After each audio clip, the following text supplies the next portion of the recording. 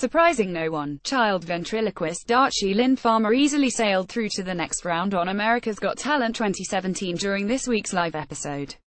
The Oklahoma City, Oklahoma native is currently Gold Derby's frontrunner to win Season 12, according to our readers. Do you think Farmer deserves to win AGT, or is she completely overrated? Vote in our poll below.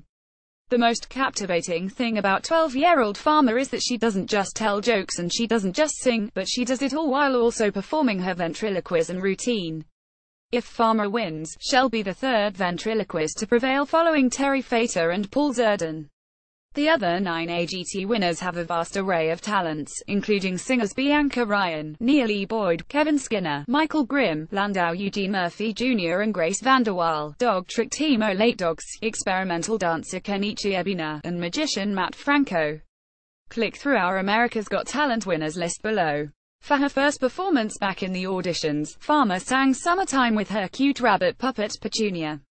She wowed the judges so much during her debut that Mel B hit her golden buzzer.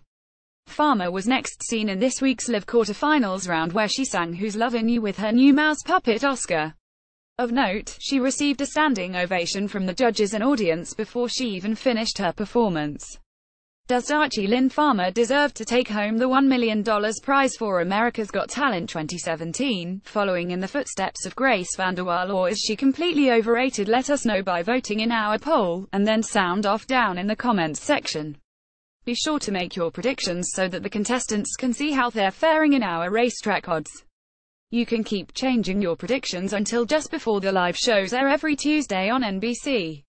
You'll compete to win bragging rights and a $100 Amazon gift certificate. See our contest rules and sound off with other fans in our reality TV forum. Read more Gold Derby entertainment news.